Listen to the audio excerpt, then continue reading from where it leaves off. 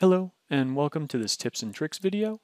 Today I'm going to be showing how to run an LS-Dyna keyword file from the APDL product launcher. So the first thing I'm going to do is get my keyword file. I'm going to take this out of a Workbench LS-Dyna model that I have open here. However, you can get the keyword file from anywhere. You could even write the whole thing yourself in a text editor, but wherever that comes from, you can run that in the APDL product launcher. So I'm going to go to Workbench LS-Dyna and LS-Dyna pre and write solver file.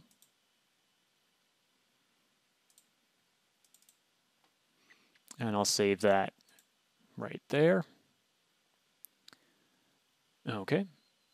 And now I need to open up the APDL product launcher. So I'm going to go to Start and then open the APDL product launcher. And you can see that here. So there's a couple things I need to set. The first thing is you'll need to change the simulation environment to LS-Dyna solver and switch to an ANSYS LS-Dyna license or other license that enables LS-Dyna. The analysis type is generally going to be a typical LS-Dyna analysis. There are a couple other options, so a few different types of restarts, and implicit to explicit sequential solution is in there as well. We're just going to be doing a typical analysis today. Then you'll specify the working directory. So I've already done that here, but you can go to Browse and pick your working directory. And then select your keyword input file, which again, I've already done here, but you can use Browse to navigate to that. We've got a couple other tabs here that we'll need to fill out, or sometimes need to fill out at least. One is the customization preferences. The main thing you'll want to set here is the memory, which is specified in words, which is a very strange unit. Usually what I'll end up putting in here is 300 million, which corresponds to roughly 1 or 2 gigabytes, depending on whether you're using double precision or not. Speaking of double precision, if you want to enable double precision, that's down here. If you're running SMP, you can set the number of CPUs here. Most of the time, you'll probably want to run MPP, which is going to have the number of CPUs set on the next tab. So this high performance computing setup. So this use distributed computing is generally what you'll want to have checked. That's a little faster for most core counts. The MPI type you can leave to the default. And then if you're running just on one machine, you'll say use local machine only and specify the number of processors right here. So when this number of processors is specified, the number of processors from your customization preferences tab doesn't do anything. And that's what this note down here is saying. So we'll do DMP and use local machine only. And I have my memory size filled in. If you get an error saying there's not enough memory, you can just increase this. LS-Dyna will dynamically allocate memory once the solution starts, so this is just the initial value. And once we're ready to go, we'll just hit run. So when you hit run,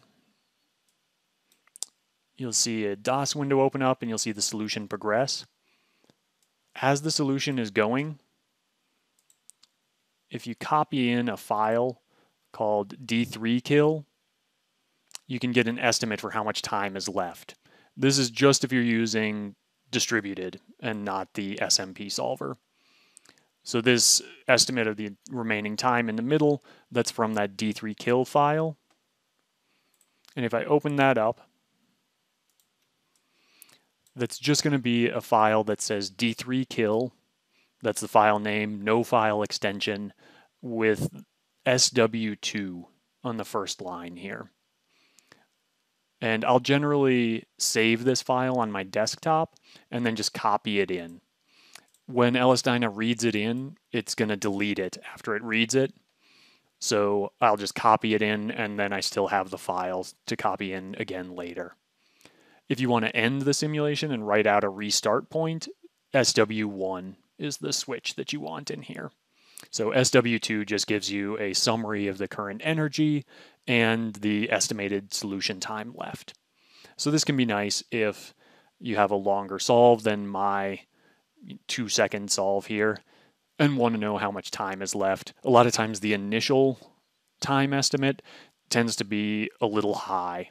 And so if you let the solve run for 10 minutes or so, put in this SW2 file, you can get a better estimate of how long the solution is going to take.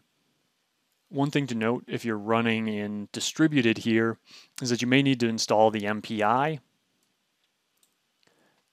When you're installing ANSYS, that's just this install MPI for ANSYS parallel processing.